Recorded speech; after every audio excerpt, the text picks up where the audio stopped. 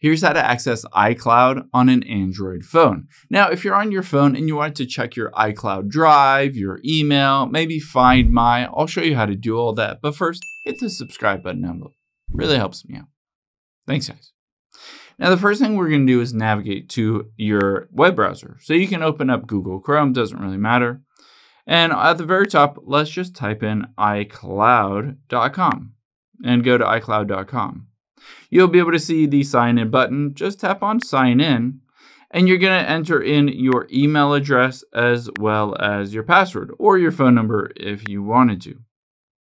Let's hit next here and you can see it will go through the process of signing you in to your iCloud account. Now keep in mind you'll be able to access all kinds of information on here. You can see mail, photos, your iCloud Drive, notes, reminders, Find My. Let's say I want to go into my photos. I can tap on that and I'll be able to see a bunch of different photos that I can go through.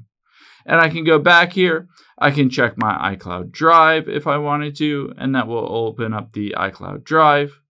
And then I can also tap at the very top right, those three dots. And then I'm going to scroll down and request a desktop site here. I'm just going to tap on it. Now, you'll be able to see more information.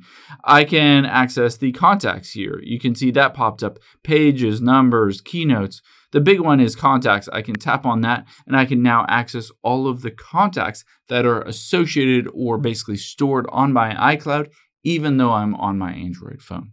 I hope this helps. If it did, hit the like button down below. Leave a comment if you still have any questions. Thanks, guys.